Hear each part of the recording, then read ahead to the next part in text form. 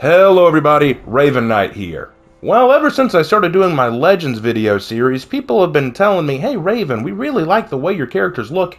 You got some good drip on some of these characters. What do you use, man? What do you use for colors, patterns, general setup, armor pieces? How do you make your characters? And I never really answered those because I was kind of like, do I really want to make a video series just about how I make my characters? But apparently that's something y'all really enjoy because I released a video not too long ago about what I did to build Tian Long, my Zhang Jun character, because that was one a lot of people were asking for. And y'all really liked it. I got some very positive feedback on my Zhang Jun, and so I said, you know what? All right, we can keep going. I can do a whole series on this called How to Build, which is basically where I go through each of my characters that you've seen in the Legends video series and tell you how to make them, like what I do to build them up and how their armor and weapons and executions and all that help shape them as a character. And today, by popular request, we're going to take a look at Ruth, my female warden build. If you want to hear Ruth's story, you can look in the upper right-hand corner of the screen, or you can wait till the very end of the video where you'll get a playlist link that will take you to the Legends video series and you can listen to it. But long and short of it is that Ruth was a Valkenheim-born young woman who was raised by a warden and became a warden of Ashfeld. Really enjoyed working on her story, and she has been a work in progress for a long time. So today I'm going to talk about how I made Ruth. We'll go into a little bit of a deep dive about what I thought about when building her. I hope you guys enjoy this, so without further ado, let's dive into Ruth. So the first thing that I wanted to do with Ruth is I wanted to make her look intimidating, but also noble. So let's start with the armor sets. For her armor sets, you want the Tedious Helm, the Tedious Helm. This is a very badass looking helmet. I really think it has a very intimidating, strong presence to it. But I didn't want her whole outlook to be all spiky and dark and moody, you know? So let's go with a noble look. I moved on to the chest, which is the Lord of the Manor chest and the Lord of the Manor arms. So you want the Lord of the Manor chest and arms, and you want the Tedious Helm. The Lord of the Manor chest is a very noble look to it. It has that eagle on the breastplate. And even though the breastplate itself cannot be colored, I still think it works very well. Slanders in his own video said that he preferred the Warden to have that solid chest on the front. I disagree. I think you can make it work with or without, and I definitely think this is a good example of without. I think it is a beautiful look. I think it makes her both look very intimidating, but also very noble, very strong, very proud. This is the way you want to go if you want to make Ruth look this way. So definitely good look for Ruth in terms of armor, but what about weapons? This is the tricky part. It took me forever to get this weapon set for Ruth, but you want all three of the same thing. You want the Winged Victory set. Winged Victory Blade, Winged Victory Hilt, and Winged Victory Guard. These are the pieces you want to build Ruth's sword. Winged Victory Guard, Hilt, and Blade. You need these. Now, if you can't get them for whatever reason, go for a simplistic look. You can go the Sheedan route if you want to, or you can go the Rogan look if you want to. Those will be just fine. But if you really want to get that Ruth feel, get the Winged Victory set. And the reason why is because the Winged Victory set's color scheme will work very well with the finished product of Ruth that we're going to have here in a second. So with all that out of the way, you now know what you need to build the armor and weapon set. So let's move on to the rest. No ornament is needed for Ruth. You can add one if you want, but there's no need for an ornament for Ruth. For material, surprisingly, iron works best. Iron is probably your best choice here. So the basic bare bones armor set is probably going to be your best. If you want to use a different one, you can use silver or you can use white. Those will be the white iron or silver are fine. You can also use bedrock if you want to for a more rustic, more, I guess, tangy look. Like, I feel like I could rub that and it would feel rough or coarse on my skin. But really, iron is probably going to be your best. It's very easy to use. So, yeah, I know it sounds weird that I'd say just go with the iron, but I think it looks very good, very realistic. You know, it's dispassionately realistic. And use it for everything. So, you know, use it for all pieces. So, anyway, that's what you want. You want the iron. Now, for the traits, I mean, you want to make her female, so start with the female. And for skin color, it's not going to matter. You're not going to see any skin anyway. So these, other than the female aspect, you're going to want a female Ruth, unless you just want to go with a male look, which I guess is fine. But for Ruth, you want female. All right, so now for the stuff, like for the emblem, the embossings, the symbols, the paint patterns, stuff like that. No need for a paint pattern, symbol, or embossing on the helmet. You don't need any. You really don't need any. It would look kind of silly for, I mean, I guess you could add it if you really wanted to. Like this one, I guess Paisley would be fine, but you do not need it for Ruth. For the left shoulder, no paint pattern, no symbol, but you want the Paisley 2 embossing, which is accessed at Reputation 18, level 20. So if you're not at Reputation 19, you probably don't have this yet. You want to work your way to it. If you don't have that, you can use the Caltrops, which has gotten a Reputation 18, Reputation 8, level 20, or Paisley 1, which is Reputation 3, level 20. So those are good fallbacks, but you want Paisley 2. For the right shoulder, you're going to want the Flash Visor paint pattern, which has gotten at Reputation 26. So if you're not at Reputation 26 with your Warden, you can't get this one. There are other options you can use, but this is the best one for what you want to do. So Flash Visor for the paint pattern, no symbol, but the Paisley 2 embossing again.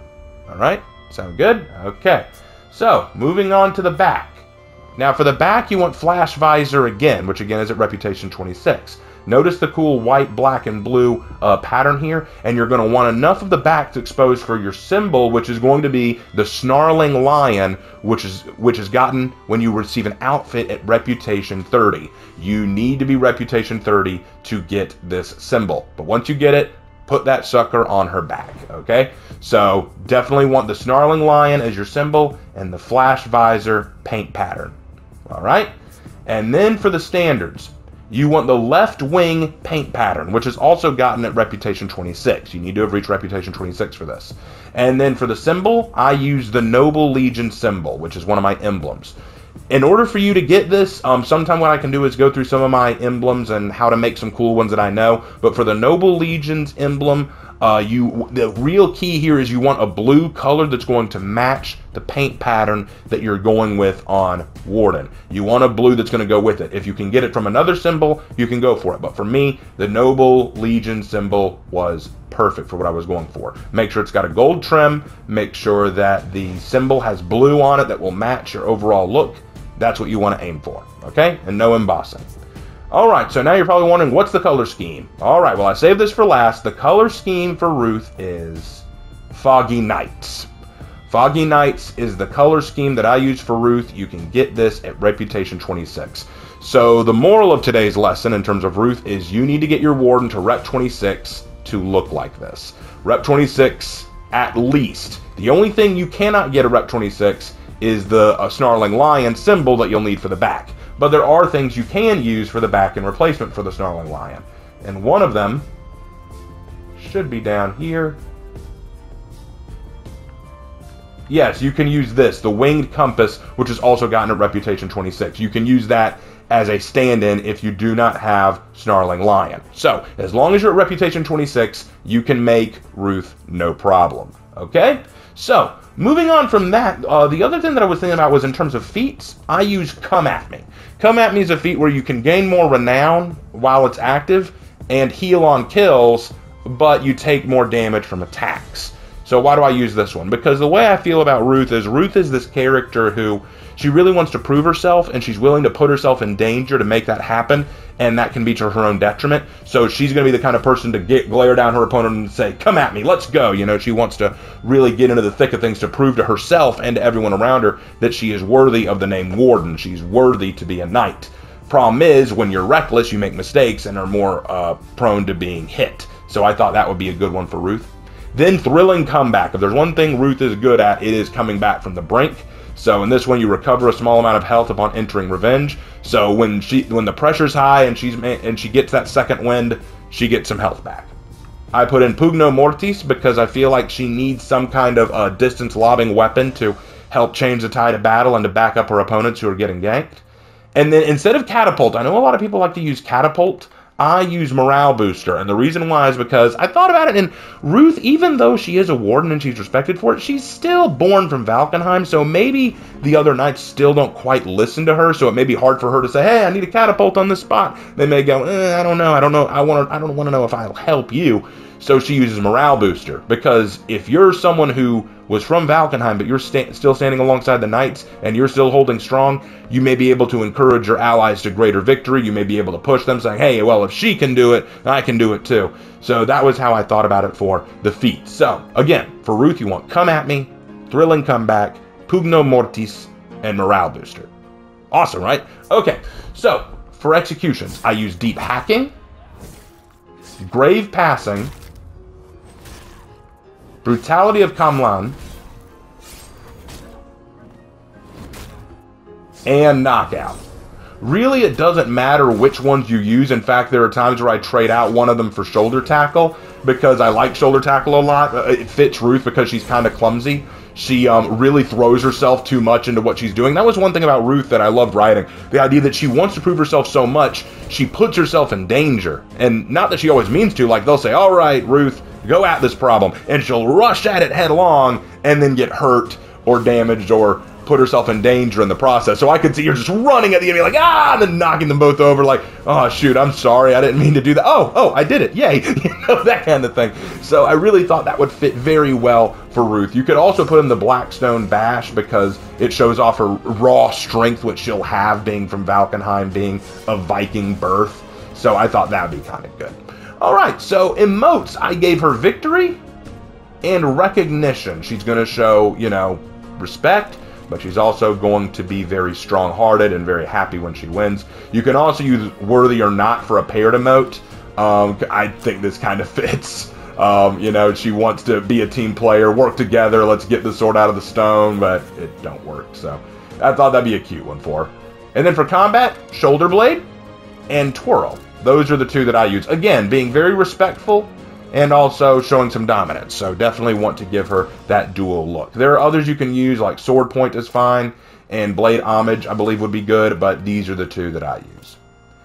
Then for signature, I use Allegiance to Ashfeld. I wanted to sell the point that even though she's born in Valkenheim, even though she's of Viking birth, she cares more about Ashfeld and she gives her allegiance to it.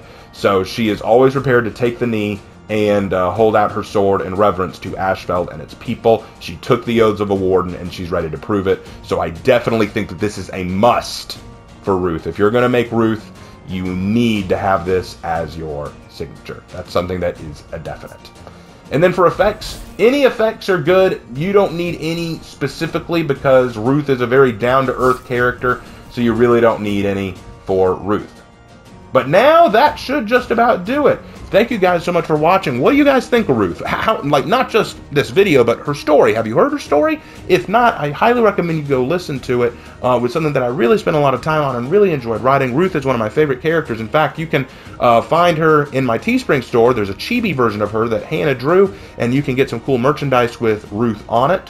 You can be ruthless. I make bad jokes. It's something I do. But anyway, did you guys enjoy the video? Y'all think you're going to make your wardens look like Ruth now? You think you're going to have a Ruth loadout so that you can have her go into battle for you?